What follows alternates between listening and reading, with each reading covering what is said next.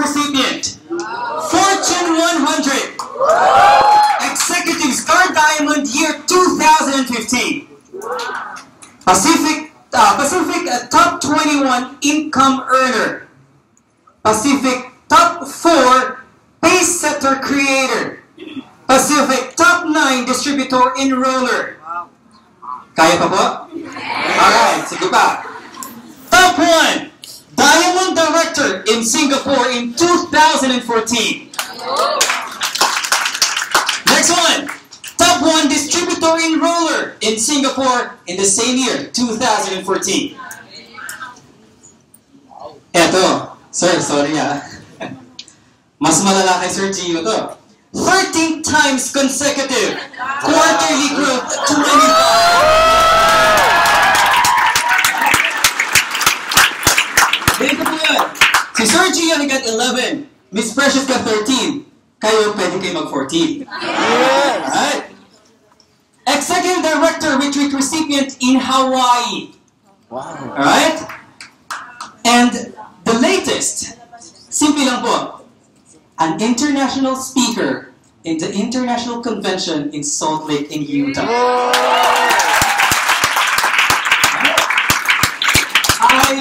On a personal note, I read her post, I think the other day, if I'm not mistaken, na she had spoken to a lot of people in a lot of places in the world. But this is going to be the first time that he'll be speaking in front of her fellow Filipinos. Alright? So ladies and gentlemen, let's welcome the Executive 2-Star Diamond, a proud Filipino from Singapore, Miss Precious Sia.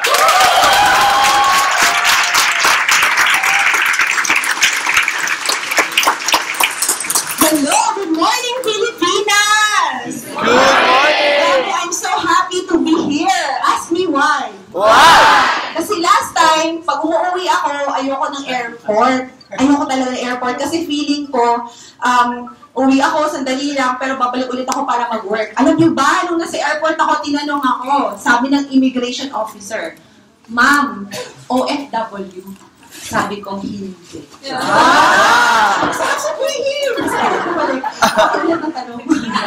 So, yung kay Coach Gio, 11 times, okay lang yun. Kasi nauna naman ako sa kanya na 1 year. Pero ito gusto kong sabihin sa inyo, wala yan sinong nauna. Kasi nung nag-start kami, 11-star diamond na si Rita Huy. Wow. Diba? Kung sinabi namin dati, ay huli na kami, walang mangyayari sa amin. Diba? Pero ito, isipin nyo, nung nag-start kami, hindi rin namin akalain magkaroon kami ng Coach Gio sa organization namin. Wow. Diba? And, kayo ngayon, huwag kayong mag-alala. Kasi later on, in the next few months, in the next few years, you will meet your Rita Huy, your Coach Gio, your Coach Hill in the future. That is, if you're still in Yusana. If not, sa amin na yun. So, ikwento ko yung story ko. So, ako galing sa General Santos City. Actually, puro kami mga Bisaya.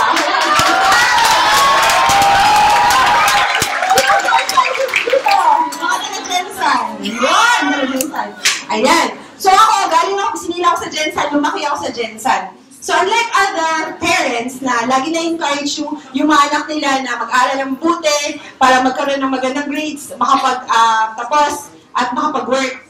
Sa family naman namin, lagi sinasabi ng papa ko, naku, kailangan magnegosyo, walang yumayaman sa pagiging empleyado. So lumaki ako na yun yung thinking. Kasi nung sa Gensan kami, may mga business yung parents namin. So yung mother ko, may printing press, lahat ng business pinasok ng magulang ko. Meron kami lodging house, flower shop, kahit hindi sila marunong. Basta pag may nag-alok, go sila. Kahit walang alam. Kasi wala training doon. Basta, mag-Vera start. So, ganun yung family namin before. We really had a nice life. Kaya, never kong pinangarap maging OFW. Wala yan sa listahan ko. Pangarap ko talaga maging doctor. So, akala ko okay ang lahat.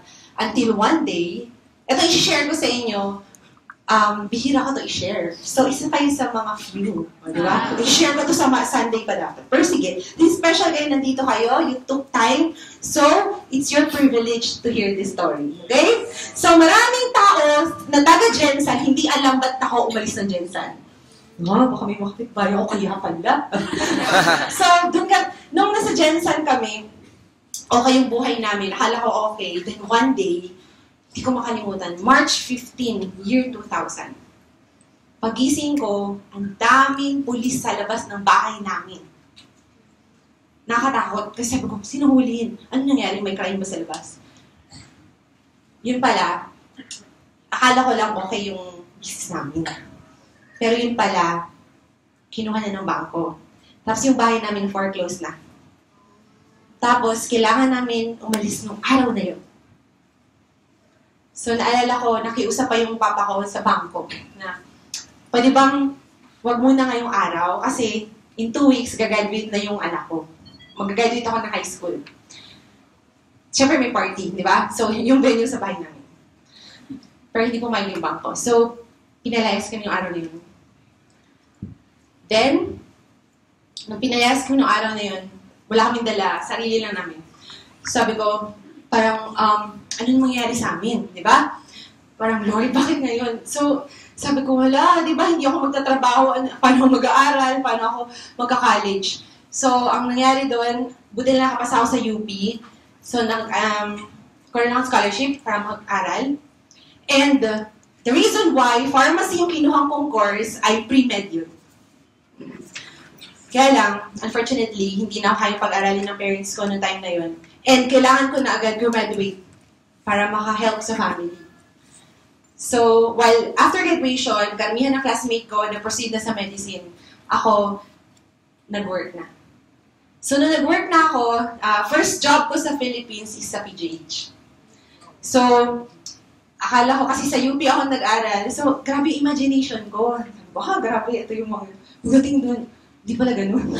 So, okay, ganito pala yung sweldo ng pharmacist. Sana nag-IT na lang ako. Sino pharmacist dito?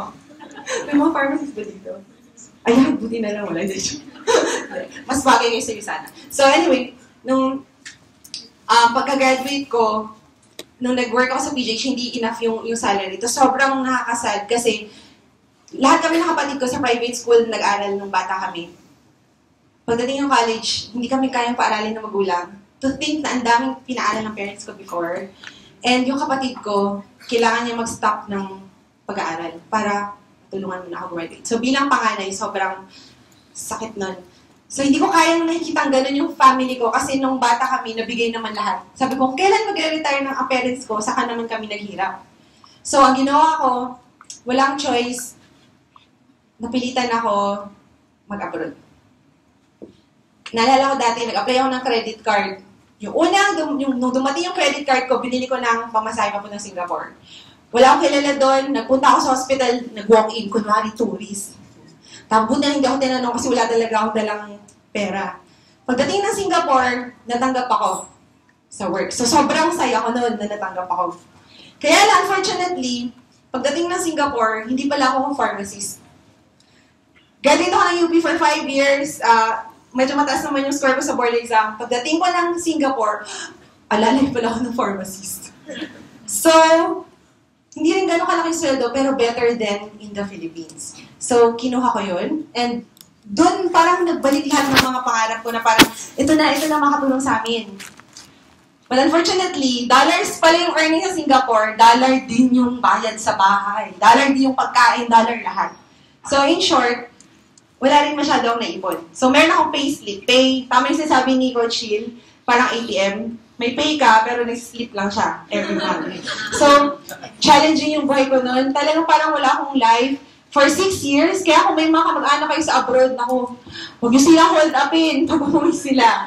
Sobrang hirap magtrabaho doon. Especially, siguro, kasi sa work ko. So, sa hospital ako nag-work, 6 days a week, shifting. So, I work in the morning, afternoon, night. Hindi ko na alam anong gabi, umaga. So, ganun yung buhay ko noon. Hindi ako nakaka-experience ng weekend kasi sobrang saya ko kaya nung na yun. Diba? Imagine nakapag-Saturday na ako, nakapag-church na ako Sunday. Dati walang weekend. Walang holiday. And for 6 years, hindi ako nakapag-Christmas, nakapag-New Year sa Pilipinas. So, for 6 years, once or twice a year ko na nakikita yung parents ko, yung family ko. Imagine, pag sumundo yung papa ko sa airport, di ko nakilala. Saan ba yung papa ko? Iba na itsura niya. Kasi last year, iba naman yung buhok niya. So, parang pag umuwi ako, parang stranger. Stranger sa family. So, talagang, sabi ko kay God, sana bigyan kami ng opportunity na paano magbago yung buhay namin. And ito, i-share ko rin, nung time na yun, so sobrang overtime ko, alam mo ba, nakipag-agawan pa ako, pag lumabas yung schedule, wala akong OT, feeling ko magkakasakit ako. Una-unang day, may overtime. Oh my God, wala overtime. Wala pa kailan matulog, wala. Basta kailangan ko mag-overtime kasi extra money yun. Sa sobrang overtime, alam niyo ba na nagkaroon na H1N1 sa Singapore? Nagkaroon ako na H1N1 for 1 week. Imagine, ang sick leave is 14 days, so 7 days consumed na dun. So doon ko na-realize, health is wealth talaga. Imagine, kahit gaano ka kagaling katalino, kung wala yung health mo, you will never earn. Kaya we're in the best, talaga, opportunity, di ba? Kasi sa USANA will give us good health and good wealth din. So, noong 2011, sinagot ni God yung prayer ko. Umuwi kami noon nung ex-boyfriend ko, nasawa ko na ngayon, si Lawrence. Umuwi kami noon para magbakasyon dito. And doon namin na-meet ang USANA through Mentor Rich Tan. So, nung na-meet ang USANA, actually, ako pa yung si Lawrence yung na-presentan, pero ako yung sobrang excited. Sabi ko, grabe, mabalik na. Sabi ko sa papa ko, grabe, ito na. Sabi ko, siya, mabibilihan ulit na silang bahay, mababalik na lahat na nawala sa amin, kasi yun talaga yung goal ko. Kasi hindi ko na pwedeng sabihin yung papa ko, pa, huwag ka muna tumanda kasi mag-ipon ako sa Singapore. Wala akong naipon. Every week, oh my God, tumatanda yung papa ko, hindi pwede to. Hindi naman natin pwede i-stop yung time. So, kailangan bilisan. So, nung time na yun, sobrang excited ako na yung USANA magbibigay na yung pangarap namin. So, akala, sabi ko nga, si Mentor Rich, dalawa yung mata niya, isa ilong niya, isa bibig niya. Kung kaya niyang mag-go director sa Pilipinas, kaya din namin sa Singapore. So, yun. Akala ko madali lang USANA, but unfortunately, hindi pala. Dati, sobrang naging worse yung buhay ko nung nag-USANA. Sa totoo lang. Sabi ko, oh my God, tama ba yung ginagawa ko? Instead, naman ako once a week na off, wala na akong off.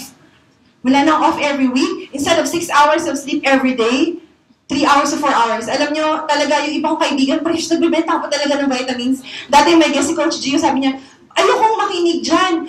Mukha ba yung nagbabitamins? Atsura niyan. Inunsulta pa ako. Pero gold na yun ngayon, Tapos sabi ko, ayan, ginagyan ka kasi ganun din yung tawag sa kanya ng guest niya. Ayan, ito kasi. So, ganun. Tapos, yung sobrang as in, yung mata ko dati, hindi talaga ganito kalaki. Nag-USANA na ako. Lalo siyang lumaki. So, ganun. Tapos sabi nila, para akong zombie sa work. Imagine, night shift. Night shift ko is 11:30 p.m. to 8:30 a.m. Pero, uuwi ako niyan mga 10 a.m. na. Kasi kung wala yung kapalit para kay Coach Gio shifting, hindi ka pwede umuwi. Imagine kung uwi ka na 9 o'clock, wala yung kapalit mo sa umaga, hanggang 10, 11 a.m. ka dun. So, pag-uwi, sobrang zombie. Pero, kailangan ko gumising ng 4 o'clock kasi mag-represent ulit. Imagine, nag-leave pa ako minsan. Tawag doon ng sick leave is MC. Nag-sick leave. Naubos ko yung leave ko. Nung simula nag-USANA ako, naubos ko lahat ng leave ko, pati sick leave, kahit wala akong sakit. Para mag-present. So, ganun kahirap yung buhay nung nag-USANA. Kulang na lang, lagyan ko ng toothpick yung mata ko para magising ako sa duty. Sabi ko, grabe, ang hirap. During break time, doon ako natutulog. So, hindi na ako makain. Kaya, alam niyo na, ba't ako ganito talaga. So, ganun yung buhay namin before. Pero, sabi nga ni Mentor Rich, alam niyo, precious, kayo yung una-una maging Pilipino na sa Wall of Fame ng Singapore. Sabi niya, next time, itong office, mapapaluto ng downlines niyo. Pero ako, sa isip ko, paano mangyayari ito? Wala nga akong downline ngayon. Pero sabi ni Mentor Rich, yes, mangyayari yun. At tama si Martin Luther King, you don't have to see the whole staircase. You just have to take the first step. So kahit hindi namin alam paano gawin, nakikita ko mangyayari, kaya siya. So step by step, ginawa lang namin, walang secret. There's no shortcut. There's no secret. No, nothing can replace hard work. It's really hard work. So kahit gano'ng katalino, kung hindi ka nag-action, walang mangyayari sa'yo. Hard work talaga. You have to sacrifice. You have to give up something big for something bigger. Yes. So yun nangyari sa akin sa USANA. So sobrang, nung nagtuloy-tuloy, we just do the basic. Walang secret. Present, invite, train. Present, invite, train. Ulit. Yan ang secret. Pagdating, so, after nun, 1 year and 2 months, naging go director kami. So, yung run namin na go director, kasal namin yun. So, imagine, first week kami silver, the week before the wedding. And, grabe, nag-impake kami, kulang-kulang. Si Lawrence, walang bet. Pagdating ng kasal, hinahanap ng videographer. Nasaan yung groom? Wala. Kasi, Nag-run pa ng gold, cut off na. Nasaan yung best man? Ang best man si Mentorich. Wala rin, kasi kasama niya. So, ready. So, karamihan ng mga bride, very busy to prepare for their wedding months before. Ako, busy din. Ako, pero hindi sa wedding. Makasama ko pa, nakapressure na ako. Every time minimit yung wedding planner, ako namit yung wedding planner ko face-to-face 3 days before the wedding. Nakita ko yung gown ko, hindi ko man lang napasukat dun sa nagtahi. Nagpasukat ako sa Singapore, mali pa yung nagpasukat ako, doon pa sa India na tailor pala siya. Hindi naman pala siya pang gown. So, pagdating sa Pilipinas, oh my God, sobrang nag-trust lang ako na, okay, 3 days before the wedding ko, nakita yung gown. At oh my God, hanggang dito lang siya. Kasi ayaw daw maniwala nung mananahin na matangkad ako. Kasi sa picture, hindi naman daw. So, hindi na sinunod yung sukat. Imagine nyo, gano'n yung paniko nun. Pero naisip ko, umiyak talaga ako nun, pero naisip ko, mas iyak ako pag hindi kami nag-gold. Sabi ko, anyway, pag mayaman na kami, pwede kami kasal every year. So yun, nag-ano kami, nag-run kami ng gold nun, hanggang natapos yun. Tapos mahilig kami mag-run ng may mga okasyon. Nung buntis naman ako, nag-run kami ng ruby. So, sobrang challenging. Nag-work din ako noon. Imagine, buntis ako noon. Nag-work ako sa hospital. 7 a.m. to 4 p.m. Nasa Yusana office ako after doon hanggang 1 a.m. The next day, di ba? Tinawin tayo sa office. Uy, buntis ka na yung mga taga-Yusana. Uy, hindi kailangan ko maging ruby bago ko manganak. Kasi nag-promise ako sa anak ko na hindi na ako mag-work after ko manganak. So, yun. Nag-run kami ng ruby. The only day na nanganak ako, yan lang yung araw na hindi ako nag-present. Buti na lang. Baka pala sabihin sa guest, wait ha. Manganak muna ako. So, yun. Pero sa tingin sulit yung run na yun. After nun, hindi na ako nag-work. So, yun na. After 1 month ko nag-resign, nag-Emerald Director, then nag-Diamond Director kami after 3 months, 1 star, then 2 star Diamond, and soon 3 star Diamond Director. Yeah! And, meron lang ako gustong i-share sa inyo. Kasi, di ba, minsan nandiyan yung sana, sobrang excited. Pero minsan, merong mga test. Kung gaano mo talaga kagusto i-pursue yung sana. So, nung time na nag-director kami, balik tayo, di ba, sa Singapore, hindi ako pharmacist. Pero syempre, parang medyo addict din ako sa education, kaya din ako nag-UP. Parang medyo gusto ko din ma-achieve sa education. Pagdating mo na Singapore, sobrang nakaka-down ng self-esteem kasi hindi naman kami pharmacist. Tapos, kasabihan ko na Singaporean, I want a pharmacist. Do you have a local? Yung parang, actually, na-feel namin, meron ganun. So, sa ibang bansa, papagalitan ka na hindi mo kalai. So, yun yung mga nararamdaman namin. So, nung time na naging director kami, nag-decide ako mag-USANA. Grabe, naglabas ang National University of Singapore. Alam niyo yung NUS? One of the most prestigious university in Singapore. Naglabas sila ng scholarship for the first time for us to become pharmacists in Singapore. And nagkaroon ng exam at isa ako sa tatlong nakakuha ng scholarship worth $20,000. 700,000 pesos na scholarship. So since hindi pa siguro ganun, parang yung belief ko sa iyo sana, parang nagalaw. So nag-enroll ako ng scholarship na yun. Then, 1 month na ginagawa ko yun, parang sabi ko, parang hindi ito yung tinuturo ko sa mga tao, bakit parang ibang way? Sabi ko, doon pwede ako maging pharmacist, mag-increase yung sweldo ko, pero never doon sa way na yun, makuha yung pangarap ko. Sabi ko, yung USANA, hindi ako sigurado kung anong mangyari, pero I'm sure pag nag-put up ako ng hard work, doon makuha ko yung dreams ko. Diba? So, sobrang nalito ako noong time na yun, and after 1 month ko nag-aral sa NUS, grabe ko ratcha ako nung nag-aral ako, nag-USANA, tapos nag-work. Nung 1 month na nag-aral ako, sinabi ko sa boss ko, hindi na ako mag-aaral sa inyo. Sabi niya, are you crazy? A lot of Singaporeans are applying for NUS. Even Singaporeans, they cannot enroll in NUS unless they are invited. Unless their grades meet the requirement. So pagdating doon, sabi ko, you're crazy. A lot of people want to study NUS and you're going to give that up. And imagine, pag give up ko yun, meron na akong utang na 700,000, director lang ako, hindi ko pa sigurado kung mababayaran ko. Pag hindi ko nabayaran, makukulong ako sa Singapore. At walang takas dun. Di ba? So, nag-take ako yun. Alam mo, sobrang depressed ako nung di ako makatulog to the point na ito, walang nakakaalam. I saw a psychiatrist dahil sa decision na yun. So, oh my God, USANA, hindi ko sure magkano kikitain ko. Pag pinursu ko to, I will have a debt of 700,000 pesos or I will become a pharmacist. I will have a fixed income, medyo mataas. Hindi mo ako, yung dreams ko, hindi sure, pero safe. Pero pinili ko yung hindi safe.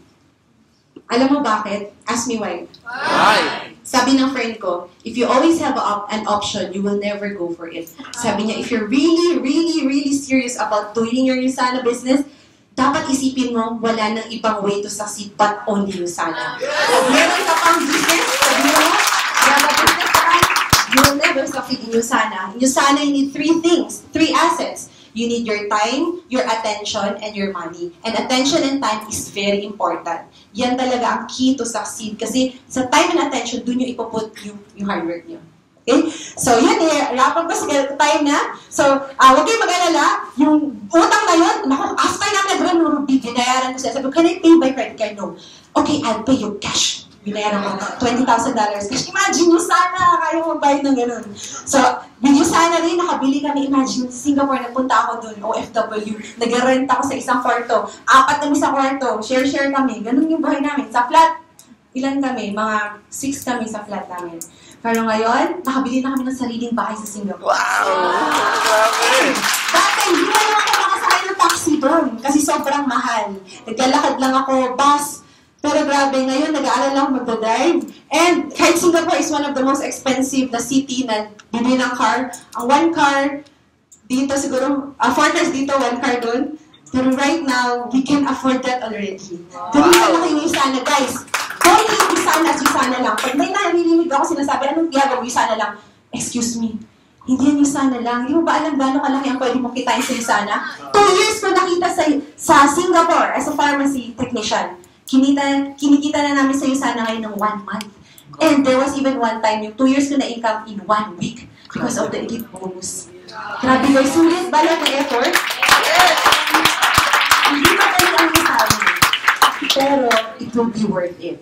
Kaya ito ang tip ko sa inyo. Don't think that there is another option. You should think that Usana is the only option. And you put in all your efforts and you will never go wrong. It's all worth it. Thank you.